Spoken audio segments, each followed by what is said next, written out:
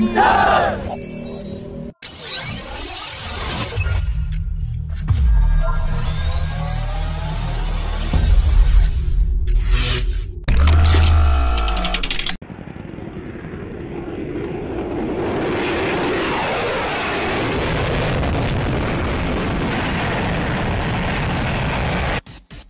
the specification of AMCA always showed its top speed to be around 1.8 Mach, the Group Director of AMCA-Program has now confirmed for the first time that the AMCA Mach 2 will have a top speed of 2.15 Mach and a combat range of 1,620 kilometers, which will make the AMCA the fastest 5.5 generation fighter jet in the world.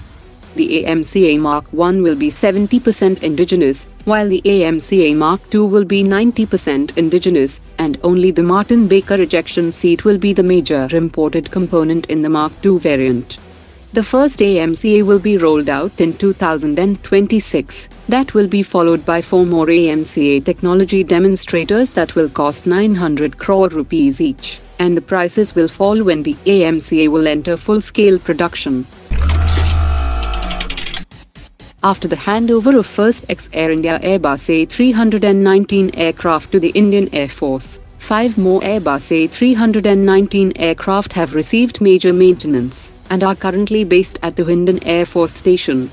The aircraft will soon be ferried to France, where it will undergo structural modifications and will get an additional auxiliary power unit to power the radar system. Airbus will deliver the first aircraft in the next 2 years, after which the DRDO will start equipping it with primary long-range multi-mode radar and sensors in India, and convert it into the Netra MK2 airborne early warning and control system.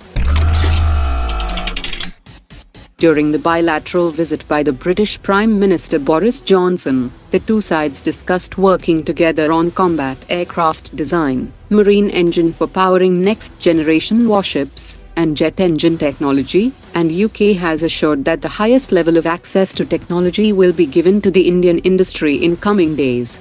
British firm BAE Systems have also made a pitch for its companies to partner with India on the AMCA project, and a joint statement after the talks made special reference to sharing of jet engine advanced core technology for the AMCA.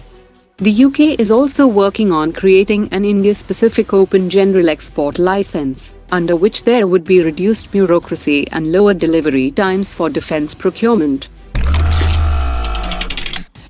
In a significant development, India's Rustom-2 medium-altitude long-endurance UAV has made the first external pilot-assisted night landing demonstration. Hindustan Aeronautics will soon start the production of 5 units for user evaluation trials by the 3 services, and after its completion, the Indian Army will order 60 units, 12 units by the Air Force and 4 units by the Indian Navy. Private sector firm MKU Limited has announced that it has collaborated with the DRDO to launch the Netro TD 5100 driver night sights for T-series tanks of the Indian Army. It combines the power of uncooled thermal sensors and day optics to deliver instant visibility in pitch-dark conditions, and also enhances the detection range of enemy tanks maneuvering at faster speeds. The Indian Air Force and the Indian Navy have tied up with the DRDO to get the Chaff technology that protects fighter jets and naval ships from modern-day radar-guided missiles of the enemy. After successful user trials, the Indian Navy has inducted all the 3 variants, short-range, medium-range and long-range Chaff rocket, while the Air Force has inducted the advanced Chaff cartridge 118 for fighter jets.